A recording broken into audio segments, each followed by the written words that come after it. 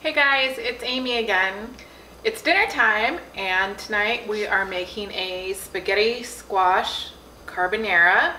So this is a really easy recipe, low carb because we're using spaghetti squash opposed to pasta. So I've already prepared my spaghetti squash. I cut it in half, I de-seeded it, I flipped it upside down in a pan, put a little bit of water in it, foil, baked it at 400 for about 30 to 40 minutes depending on how big your squash is. And then I just took a fork and started to shred it. So that's all done, and it's still warm, and I just set it aside for a minute. Now I've got a second thing going on. I have a nice big pan. I put just a tiny bit of olive oil in this because this is not a non-stick pan. And I'm going to fry some bacon.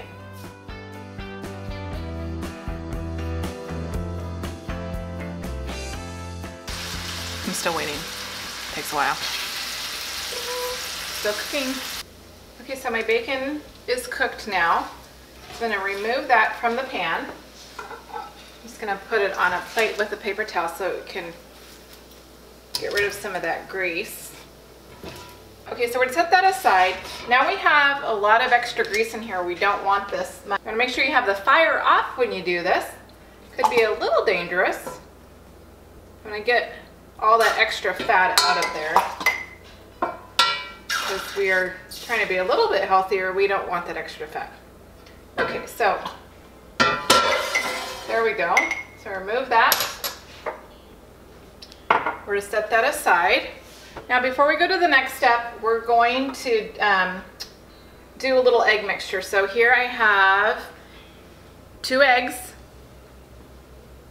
And then I have about a cup of Parmesan cheese, and I used some of the fancy cheese and then a little bit of the standard regular Parmesan cheese. I'm just going to put that in there. Then I'm just going to add a little bit of salt and pepper to that.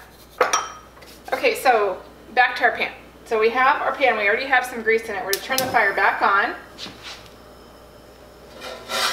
Kind of to medium low. So the pan's already hot because we cooked bacon in it. The next thing we're going to do is add the garlic, and garlic will burn really easy, so we don't want it to be incredibly hot. So here I have some minced up garlic. I'm going to add that to the pan.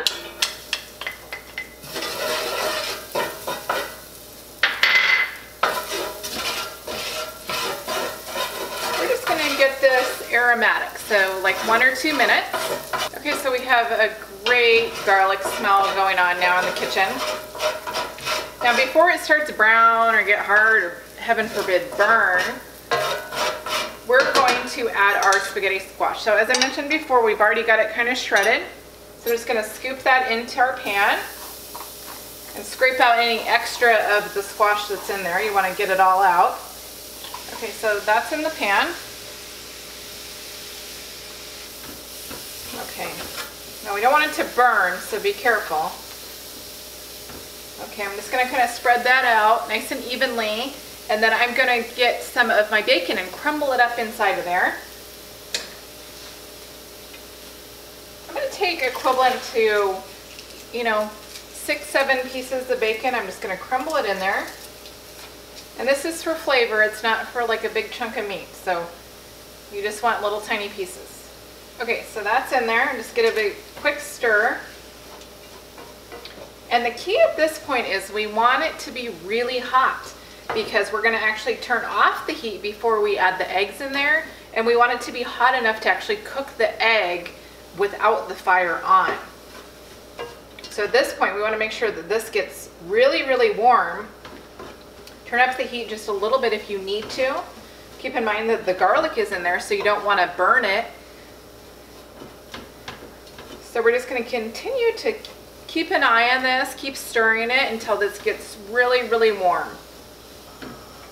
Okay, so we've been cooking for a few minutes, and keep in mind everything is already cooked thoroughly through, so that's not your concern. It's just getting the temperature up without burning it. So I've just been standing here stirring it constantly, watching it, waiting for that heat to really get through all of the spaghetti squash and the bacon and everything. Okay, so now that we're hot, we're going to actually turn the gas off, your heat off. And we are going to take the egg Parmesan mixture that we made earlier, and we're gonna go ahead and pour that in there. And keep in mind, so we have a hot pan, we have hot food. It's actually gonna cook that egg for us. And you'll kind of actually see it a little bit. It looks, you can see it turning a whiter color, so you know that it is cooking. Just stir it quick. You don't want it to be a big pile of scrambled eggs in there. You wanna make sure that it's thoroughly distributed throughout the squash. Okay, so I've got that well distributed. Now what I'm gonna do is add a little bit of parm, a little bit of parsley for some color, and then we're ready to serve. So just add a little bit of parm. This is kind of to get the picky people to eat this. It tastes good too, of course. And then just some fresh parsley.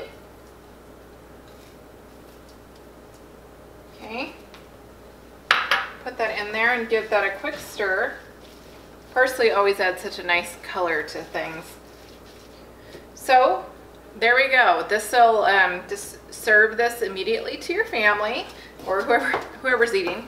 Anyways, thanks for watching. See you next time.